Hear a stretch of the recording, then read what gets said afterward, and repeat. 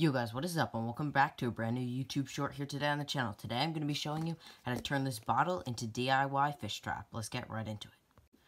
All you're going to need for this DIY fish trap are some scissors, your bottle, and a stapler or glue. First thing you're going to want to do is poke a hole in the bottle and then cut all the way around. The rest of the build is pretty simple. Just put the smaller end of the top of the water bottle into the larger end, just like this. The next and final step is just using your little stapler to connect these two pieces.